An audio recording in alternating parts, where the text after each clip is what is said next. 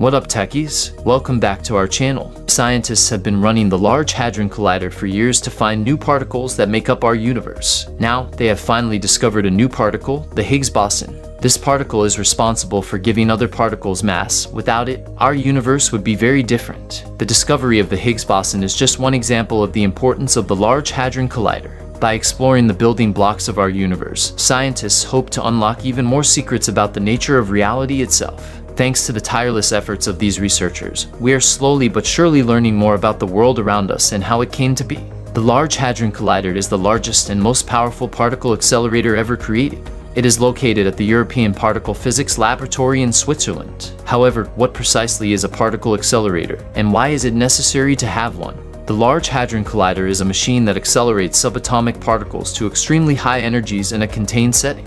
This allows researchers to study the interaction that occurs after the acceleration, which is essentially the LHC, helping researchers test theoretical predictions and determine whether or not they have any flaws. It is possible to recreate scenarios using the Large Hadron Collider, such as the conditions that prevailed a billionth of a second after the Big Bang. These include conditions that have not been observed in nature since a few microseconds after the Big Bang. When news spread worldwide that physicists had discovered ghost particles for the first time inside an atom smasher, it was obvious what equipment they used. Neutrinos are notoriously elusive, which is why the discovery news made waves. The particle in question, the neutrino, opens a new window for scientists' care. This facility is so important to modern scientific research that if there is any headline about subatomic particles, the Large Hadron Collider will most likely be involved. Supernova explosions neutrinos can pass undetected by cosmic rays, radioactive decay, and other processes because they have zero electrical charges and nearly zero mass. They are also 6 million times lighter than an electron and almost never react with any form of matter. This elusive nature causes people to liken neutrinos to ghosts. But if you try hard enough, you can catch neutrinos, but you must try very hard. A few experiments before now have discovered neutrinos. Similarly, when a particle travels at the speed of light through a light-slowing medium such as water, it produces a faint blue glow. Scientists find this glow fascinating when a neutrino strikes an atomic nucleus directly. However, this method only detects neutrino signatures as they pass through the Earth, coming from the Sun.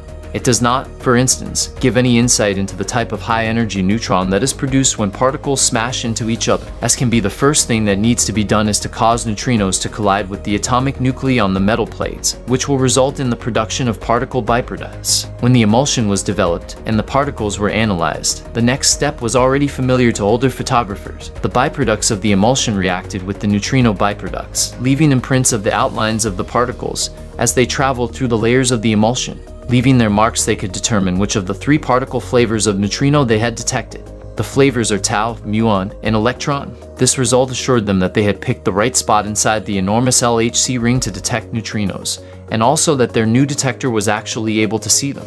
The phaser new is superior to the experiment that came before it in a number of ways. For example, the Super Cameo candy required you to weigh only 29 kilograms. It was also made from leftover parts of the sun.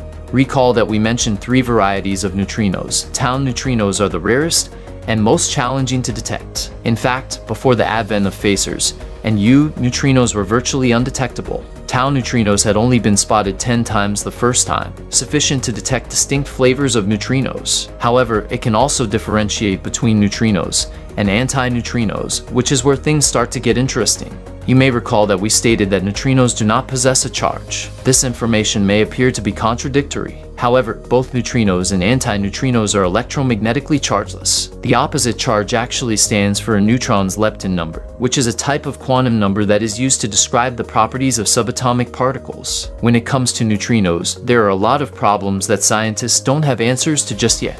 For instance, they do not know the difference between a neutrino and an anti-neutrino. They will be able to learn more about neutrinos with the help of a phaser, and the team behind the phaser new said they would spend 2022 chasing and capturing 10,000 or more neutrinos. This will help answer questions like where matter comes from and why so much of it is dark.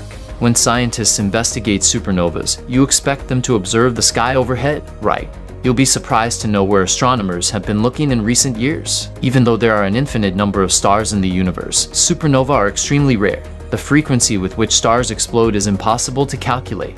Even in the galaxy that we call home, the Milky Way, some observations suggest that we could have anywhere from 1 to 3 supernovas in this century. Still, the most recent one in recorded history occurred more than 400 years ago. 4 supernovae have been close enough to Earth to leave their signature in the trees, so how does this work? The clue is in the abundance of a radioactive isotope called carbon-14, or radiocarbon.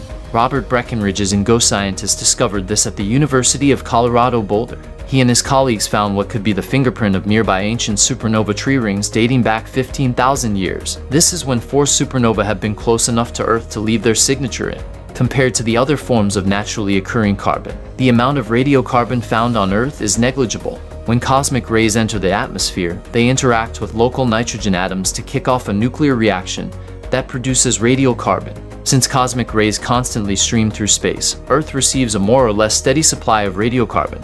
If you know where to look, you will find radiocarbon. For example, some of this can be found naturally in tree ring fossils. Isotopes of radiocarbon are formed in the upper atmosphere as it is bombarded by cosmic trees that are not located near the equator and grow during the warm months, but go dormant during the winter. This pattern of growth and non-growth forms a ring inside the wood that makes up the tree, and you can observe the ring when the tree is felled. The rings near the surface of the tree are the newest, and they age as the ring approaches the tree's center. Counting the rings can reveal the age of a tree, and one practical application of this is to determine how researchers can calculate the age of ancient structures by analyzing the pattern of tree rings present in the wood used in their construction. Breckenridge utilized this information to determine what might occur to tree rings in the event of a supernova. He reasoned that a nearby supernova would emit vast amounts of what is known as gamma radiation radioactivity, or carbon absorbed by a tree, which would make the rings more radioactive than one another. To test how valid the supernova hypothesis is, Breckenridge and his colleagues checked the record books. They compiled a list of known supernova over the last 40,000 years. They were able to trace the supernova through the nebulous supernova remnants they left behind.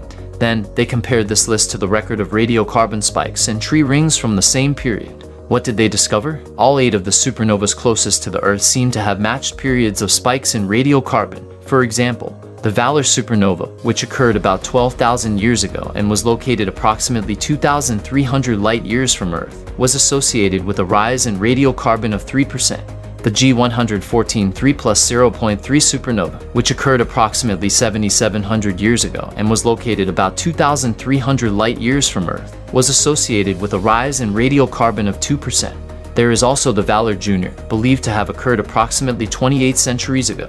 Scientists are currently attempting to verify Breckenridge's discovery. They are anticipating that the tree ring method will assist them in pinpointing the exact timing of many supernovas that have been a challenge for them to predict to date. In addition, they anticipate that they will acquire a deeper understanding of the process by which stars explode. Thank you for joining us on our continued journey through the cosmos. What are your thoughts on the mysteries of the universe? Share them with us in the comments section down below.